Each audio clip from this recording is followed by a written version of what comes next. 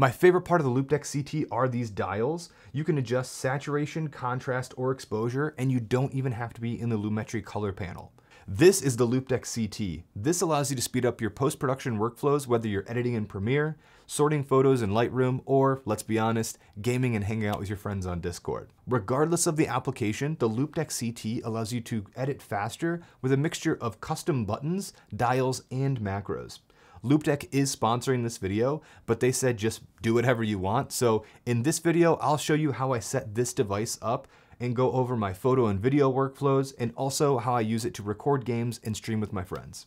The Loupedeck CT allows you to use custom shortcuts, macros, or my favorite, adjust settings with these dials. The dials are great for adjusting anything that you use sliders for, like exposure or temperature in Lightroom or Premiere.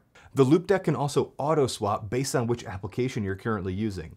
Having custom settings based on your current app that automatically update gets you up and running very quickly. You can use their defaults that are pretty good, or go full custom mode like I did and set up a lot of custom pages for yourself. To get started, let's just go over pairing this to a computer, and I'll be using both my Mac and my PC for this video. To get started, connect your USB-C cable to the computer and download the software. Select Loupedeck CT as your device and make sure dynamic mode is on, so the Loupedeck will automatically switch applications for us. When it comes to customizing the Loupedeck, the number pad allows you to select pages you'd like.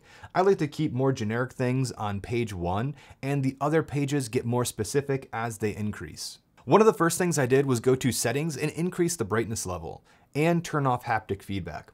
This one is subjective, but I've been using this device for multiple hours a day, and I don't need any of the haptics. I don't find myself accidentally clicking any of the macros on the Loupedeck, so I didn't need that haptic feedback, so I turned it off. When it comes to customization, I reset my Mac to default settings, and my PC has all of my custom settings to it, so I'll jump over to actually show you all of these custom settings. One of my favorite things about this Loupedeck are these dials, and the dials are great for using anything you would use sliders for, but you can also press them and they have a secondary function as well. For example, the top left dial is my system volume, but pressing it mutes everything. The number pad allows you to select different pages of macros, or you can configure the numbers to be specific macros.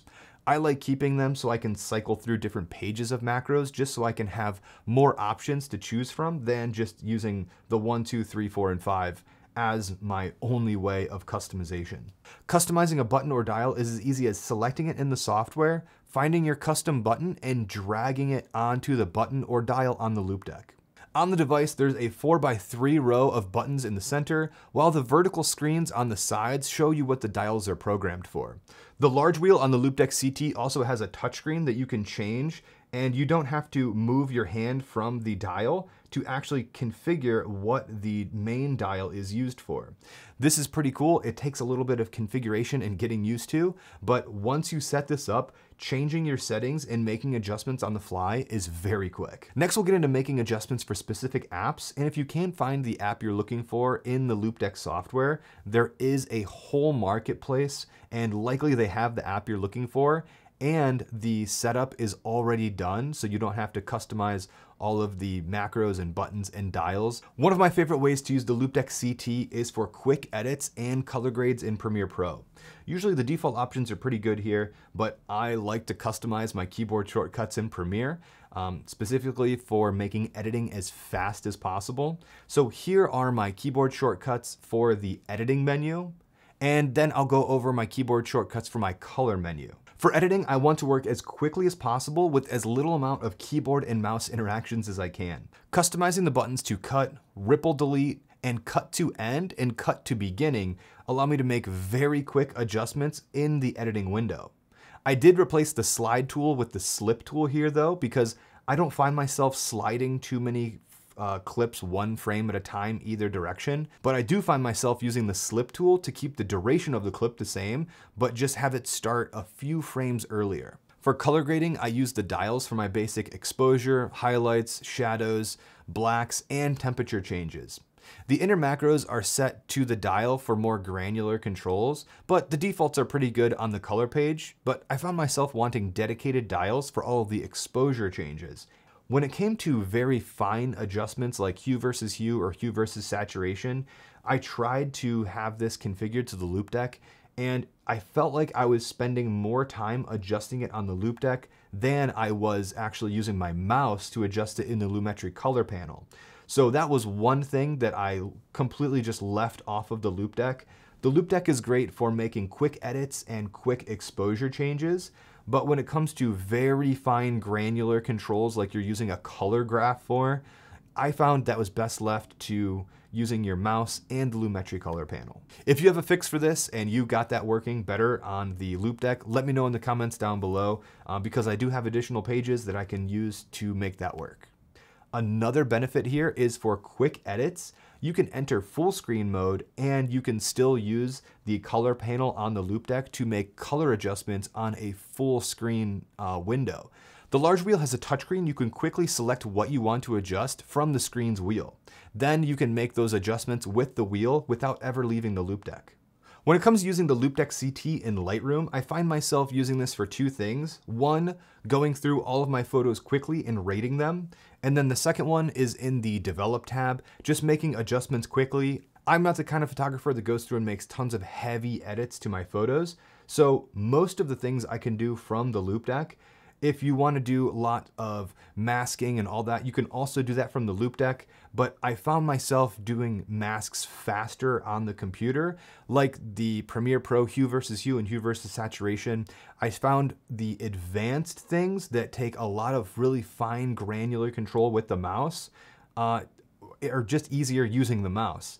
But things that have a slider or a button are fantastic on the Loupedeck CT. When it comes time to checking out all the photos you've imported, you can use the dials to quickly sort through all of your photos.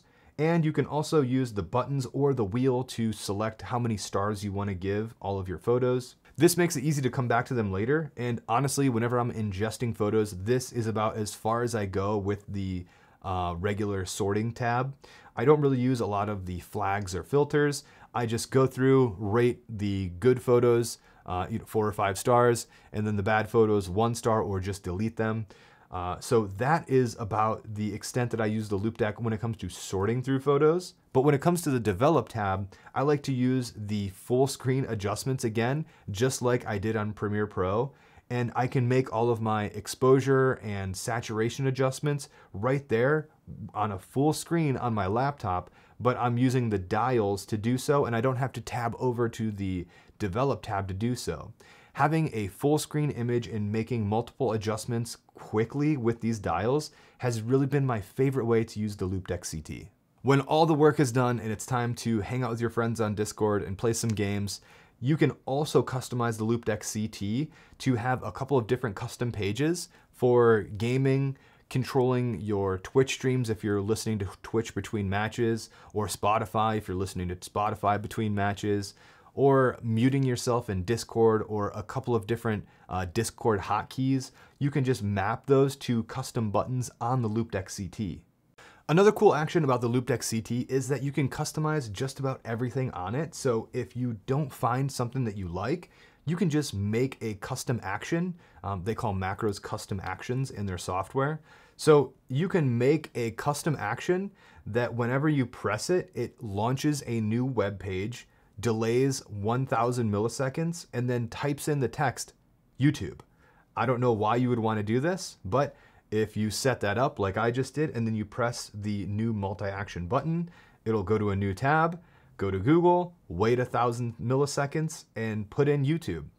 Things like this make the Loupedeck CT very powerful. So if you're finding something that you're doing over and over, you can just make a macro that can do it for you. And that really is the power of the Loupedeck CT. The ability to customize not only app-specific shortcuts, but configure system-wide macros makes the Loupedeck more powerful than just a keyboard shortcut tool. So what do you guys think of the Loupedeck CT? Let me know what you think in the comments down below. And thank you guys for sticking around to the end. Thank you, Loupedeck, for sponsoring this video, and I'll see you in the next one.